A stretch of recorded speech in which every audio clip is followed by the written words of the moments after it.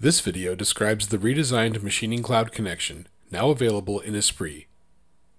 The Machining Cloud is the fastest way to find, select, and assemble tools from leading cutting tool manufacturers.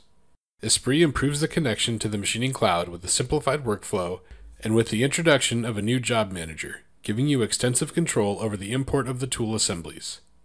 With better imports and more control, benefit from the accurate and up-to-date Machining Cloud data and speed up your programming in ESPRIT. We start on the Machining Cloud portal to build our tool assemblies. We are looking for a 12mm drill. For this example, we browse the Kennametal catalog. We use the filter to look for a 12mm diameter drill, and we select a high-performance solid carbide drill. We create a new tool assembly. Then we complete the tool assembly with the necessary tool items.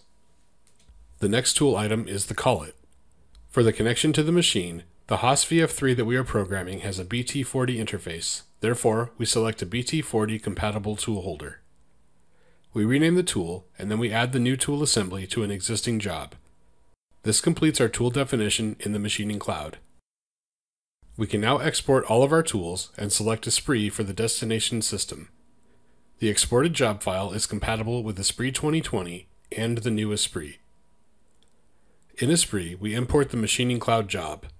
The Machining Cloud Job Manager opens. With the manager, we can manage the tool list and select the tool assemblies to import, preview the tool assembly, consult the tool data and the cutting conditions. The manager also validates the tool import and returns a warning for any import exception. The Job Manager reports a problem with the 10mm drill. In the Import Validation tab, we can see that a value is missing from the Machining Cloud file, and ESPRIT is using default values for tool length and the overall length. We do not have any errors on the GDML conversion, so we can go ahead and import the tools into our document. Simply click on Send to ESPRIT. Imported tools appear unmounted in the Tool Assemblies Manager. Select them and drag and drop to mount to the machine. Moreover, you can edit these Machining Cloud tools as you would for any other ESPRIT tool. Machining Cloud tools are no longer locked for editing. To expand the tool assembly, just click on an item. We shift the shank along the Z-axis, and the system updates the tool accordingly. Your tools are now ready to be used. ESPRIT imported the tool assemblies and their cutting conditions, automatically applying the recommended feeds and speeds from Machining Cloud and associating them with each operation. This facing operation has existing values for feeds and speeds. When we replace the tool with the Machining Cloud face mill, the feeds and speeds are updated with the Machining Cloud data. To summarize, use Machining Cloud connection to import Machining Cloud tool assemblies in just a few clicks.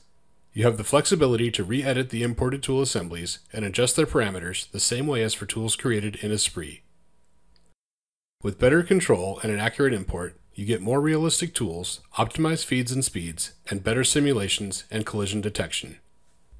Thank you for watching this ESPRIT product feature video. For more information about this and other new features in ESPRIT, refer to the release bulletin and product help.